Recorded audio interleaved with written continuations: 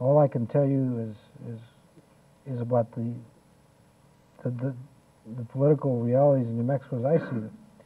And activists, in my judgment, have had no bearing at all on political developments in New Mexico, because long before activist was a fashionable word in politics, there were some successes in New Mexico politics for Mexican Americans.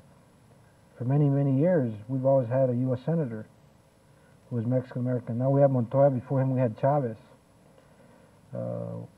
We've elected congressional representatives, Mexican Americans in New Mexico. The only office that had ever eluded us at all had been the office of governor. And my election as governor in New Mexico had nothing to do with activists.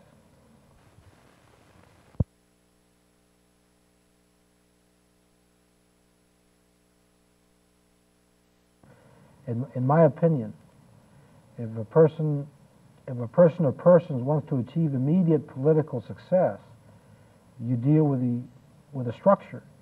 The structure in this country and in every state are two major parties, and for immediate impact, that's where the involvement needs to be.